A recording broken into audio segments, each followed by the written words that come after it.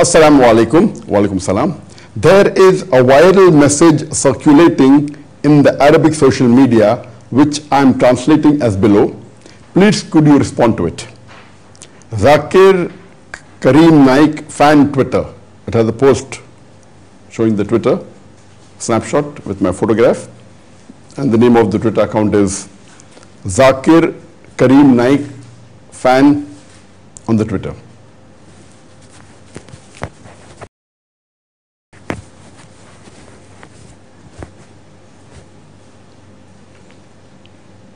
It's an Arabic post which is translated as, we request you all to make dua. It has been confirmed that there is a notice of arrest from the Interpol. Alhamdulillah. Inna lillahi wa inna ilayhi rajiun. And there is another snapshot of the same Twitter account. It is in Arabic, and the translation is, my country demands I be executed. The Interpol issues an arrest warrant against me. Britain has banned me from entering the country. I left Saudi Arabia so as not to be deported. And finally, Malaysia is banning me from delivering lectures on its soil. My only sin is that I make dawah to Allah. Oh my Lord, I am oppressed. This is a tweet which has been circulating in large numbers, maybe hundreds of thousands or millions, in the last 2 to 3 days.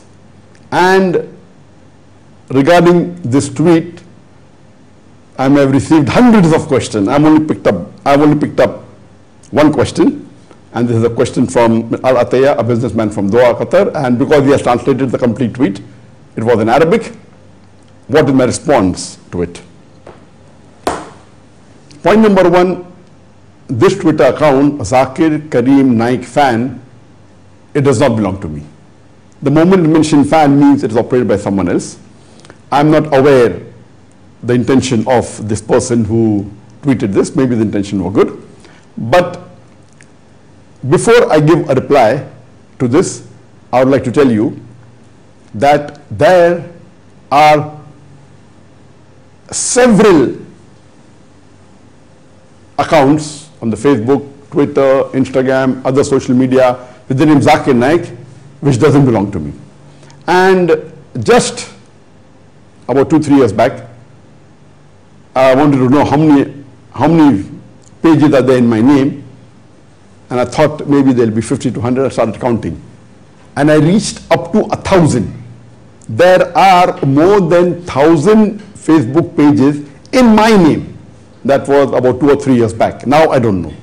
Similarly, in other social media, whether it be Instagram, Twitter, Pinterest, many accounts are there. The one that belongs to me on the Facebook is that which has a blue tick. It is verified. It's easy. So this person who runs the account by the name Zakir Kareem Naik fan, let me tell you, it doesn't belong to me, number one. And most of the information that is mentioned in this tweet, in these 2 tweets, it is false. As I said, maybe the intention of this person who's running this Twitter account may be good, his intention may be good. He may be thinking that if I tweet such things, then maybe Dr. Zakir Naik will get support. Allahu Alam, his niyyah, but I always think good of the other Muslim brothers. So maybe his niyyah was good, but many a times it does more damage than good. And in the first tweet, he mentioned that the Interpol has issued an arrest warrant against me. This is totally false.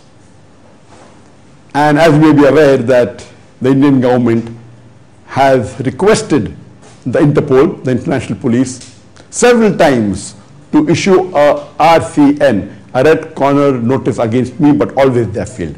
The first time they requested was in 2017, towards the end of the year, and they said that Dr. Zakir Naik, he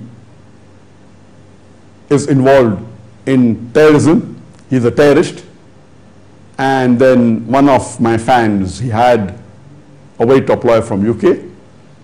And that lawyer told me that if any government officially writes to the Interpol blaming a Muslim that he's a terrorist, 99% chances that he will be put on the RCN.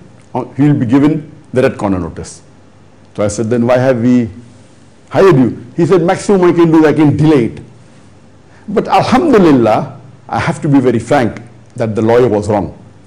And Interpol, mashallah, was very just, and they had a committee after a few months, and they rejected the request of India, saying there is no proof at all that Dr. Zakir any act of terrorism. Your request lacks evidence, and they returned it back. Later on, again, the Indian government, they requested in the early part of the 2017, and towards the end of 2017, Interpol had a meeting and they rejected it. Then again, the Indian government gave a fresh application in 2018. Now they have changed the charges, and they said Dr. Zakir Naik is giving hate speeches. They declined and they removed the charges of terrorism and said that supporting terrorist acts and hate speech, etc. When they gave in 2018, after a few months again the Interpol had a meeting, and again they rejected it, saying that he is a da'i and there is no proof as far as the claim is concerned that he is giving hate speeches. He is propagating his religion and he has right to do that.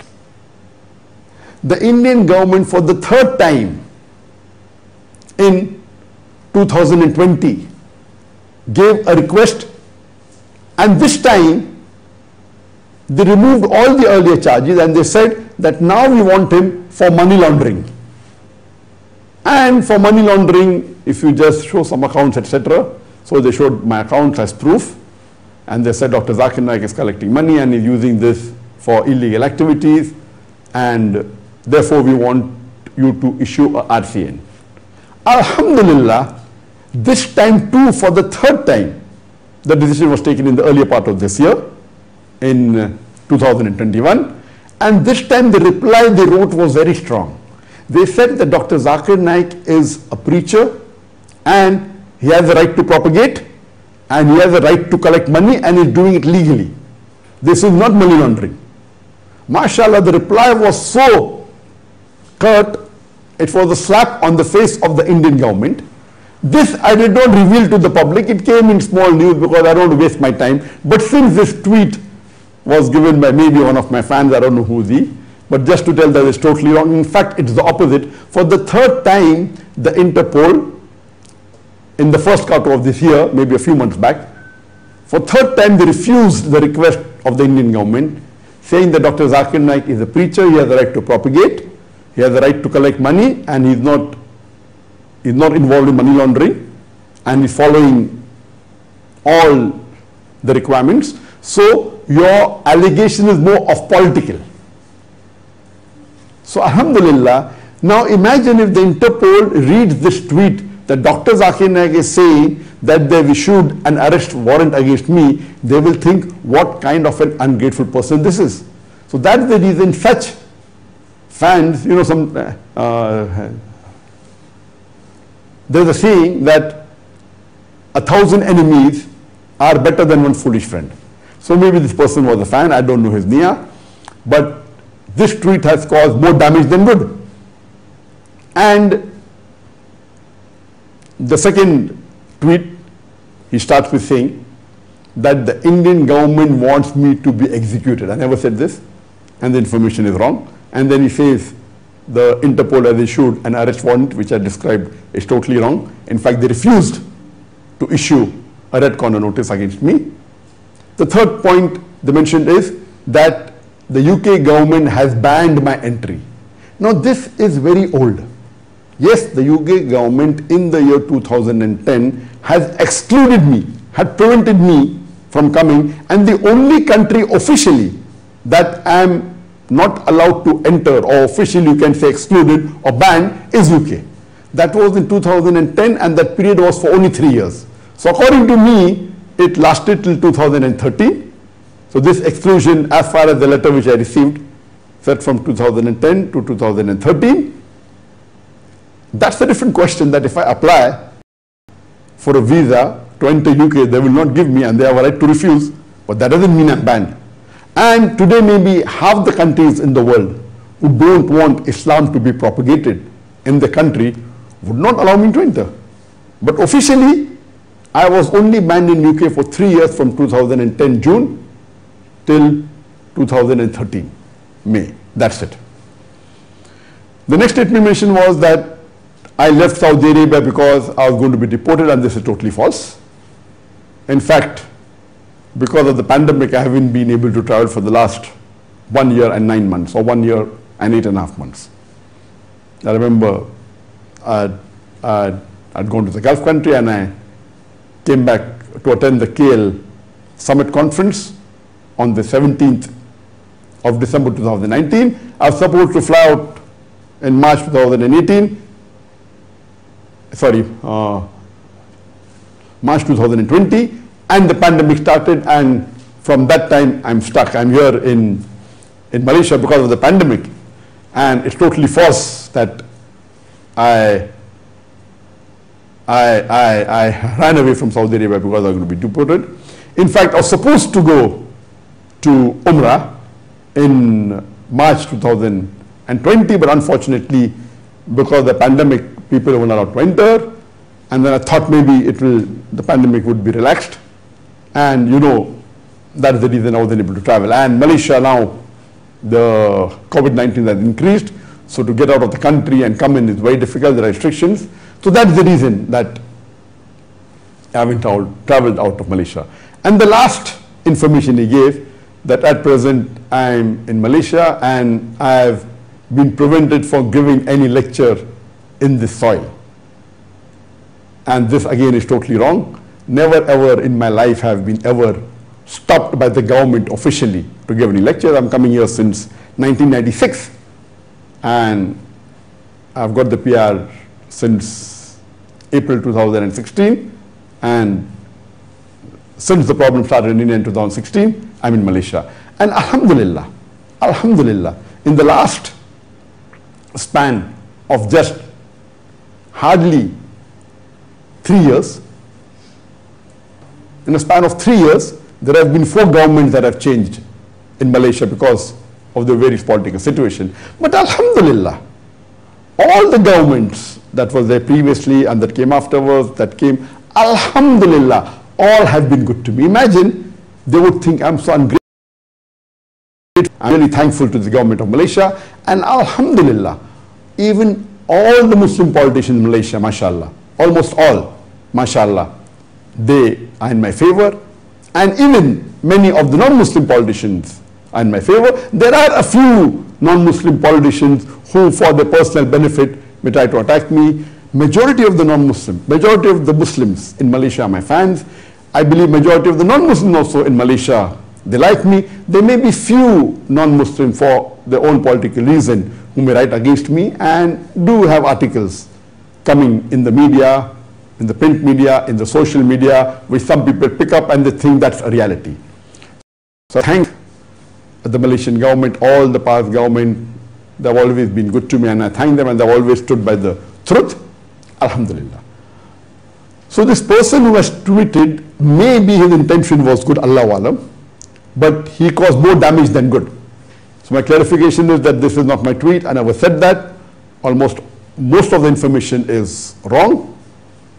And this has become viral in the last 2-3 days, mainly in the Arabic circle.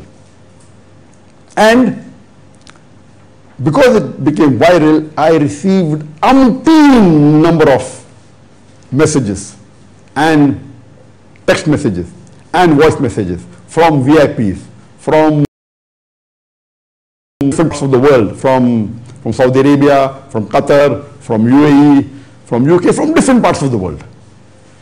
And because this message became viral, they wanted to check that, am I fine, am I good? So one thing good that this thing has done, that mashallah, many people started praying for me.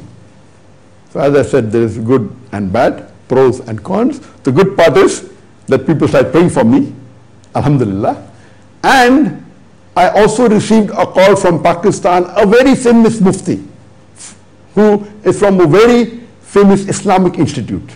And he gave a voice message, praying for me. He said, I hope this is not true, and doing du'as for me and saying that what work I'm doing is very good, alhamdulillah. So I received that dua from a very top mufti, mashallah. And yesterday night at 2:20 a.m., about 21 hours before now, 2:20, I received a call from Sheikh Muhammad Hassan Dadu. And I was shocked. And I picked up the call and he started, asking how am I, started doing du'as for me, and long du'as in Arabic. And I realized why he called me, though he didn't say that. Then after we conversed for a few minutes, I woke up my son, because I'm not that well versed in Arabic. So I woke up my son, who was sleeping, and many of the people who are close to me, including Sheikh Dadu, knows that I sleep very late in the night. So I woke up my son and he spoke to him, and I told him, and my son said that, there is a viral message which is going on, and he said, yes, that is the reason I called you, just to check up how you are. And then I told my son to tell him that, one good thing happened because of the message is that Sheikh Dadu, mashallah, he remembered me, and he did long du'as for me. Imagine, I consider Sheikh Muhammad Hassan Dadu to be one of the leading scholars today in the world. If you say the top 5 scholars, so he'll be one of them, inshallah. And alhamdulillah, so this was a benefit that he called me, he was worried, and I had several messages and text messages. I got a message from Sheikh Asim al-Hakim saying that I have been asked to check up with you. I know that definitely this would be fake, but then I want to confirm from you that is this news of the Interpol and the Twitter, is it true? And I said it is false, and it was for me. Then I received a text message even from Sheikh Haytham al-Haddad from UK, asking the same question, is it true? And I said it is fake. And I told him that there are more than 1,000 accounts in my name which people are running, and there are many fan pages in various other social media platforms, and many a times they do more harm than good, and it's extremely difficult to try and stop such things. And even if you try, you will waste a lot of time, and it will be very difficult. And even if you get a small percentage of success, the amount of new accounts that are opening, so let's do more positive work than wasting time, because many people ask me that, why don't you stop this account? So the thing is that people are concerned, and mashallah, he took my message and he mentioned a tweet that he mentioned in his Twitter, and I think also on the Facebook page, that I've spoken to Dr. Zakir Naik personally, and he praised me and he did du'as for me, alhamdulillah. He repeated my message, and he quoted the verse of the Quran of Surah Hujurat, chapter number 49. Verse number 6, saying that whenever you get a message from a fasik person, from a transgressor, you check it up before you pass it on to someone else. And he quoted hadith of the Prophet that many people repeat everything what they hear without checking up, and many times it falls into a major sin. And he told the people that have to be careful while repeating any messages. So alhamdulillah, there are various such cases. In the last 1 or 2 days, mashallah, there have been umpteen number of messages I have received, my son has received, my wife has received, my daughters have received. And so the good part of it is that many people, they did extra du'as for me.